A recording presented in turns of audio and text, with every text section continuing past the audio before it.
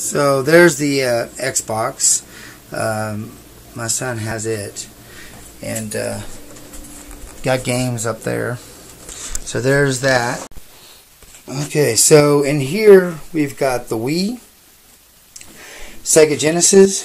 That's actually the second Sega Genesis. I thought she was going to be picking up the first one, but that's okay. Then we have the PlayStation 2, PlayStation, and Nintendo 64. And I ended up getting some games. I have other games in the house. And then for the Xbox and Wii and everything's up there. And then these games are for PlayStation.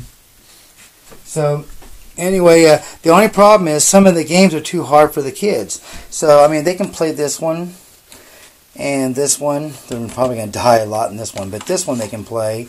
And Frogger they can play. And this one's just like a painting game. I mean, it's not really a game. It's just you paint and stuff like that. So they should be able to play that. And of course, Mortal Kombat, they can play that. This one they should be able to play. But the rest of these will be too hard. Well, no, Mortal Kombat they can. So, like, those two are going to be too hard. And then there's other games in the house that I had. Zelda was too hard. They're playing Tank right now, and that one's 2 players, so you can play against each other. Here's Mortal Kombat for Sega Genesis. This is part 2. So, anyway, I love the way it's all set up now, and the kids can play. My wife's up there right now in Topeka getting another paddle for the Nintendo 64.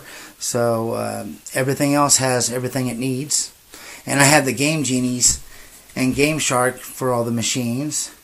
So, and that helps with the little kids because, you know, you give them indefinite life. It makes it much more funner, you know, I think. So, anyway, I'm getting things, you know, set up. I want to get a GameCube, and I'll set that over there on that one. Let me see. And, of course, I want to get at least PlayStation 4 and also a Sega Saturn. Once I have that, then I'm done. I'm complete on what I want, and I got everything back that I had in the past. So, anyway, I just think it's something great for the kids to enjoy, and I want them to enjoy what I had growing up. Alright, you guys have a good one, and thank you for watching, and God bless.